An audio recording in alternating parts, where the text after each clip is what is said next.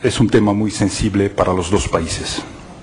Es claro que para Marruecos, Ceuta y Melilla son marroquíes. Esto es un tema claro, no hay que volver ni a la historia ni a la geografía. La evidencia es la evidencia.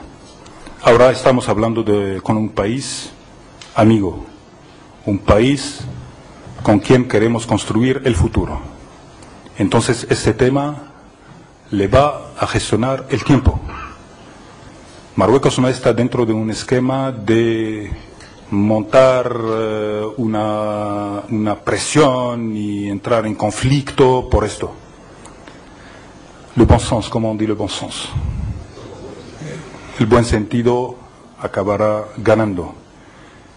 Pero la sensibilidad de estas cosas siempre que hay que prepararlas y trabajarlas con mucho sentido. ¿El futuro cómo va a ser? ¿El futuro va a seguir con fronteras?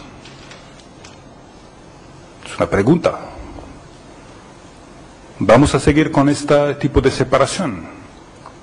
Yo no lo creo. Yo estoy seguro que el futuro entre Marruecos y España será un futuro sin fronteras, ni culturales, ni geográficas, ni otras cosas.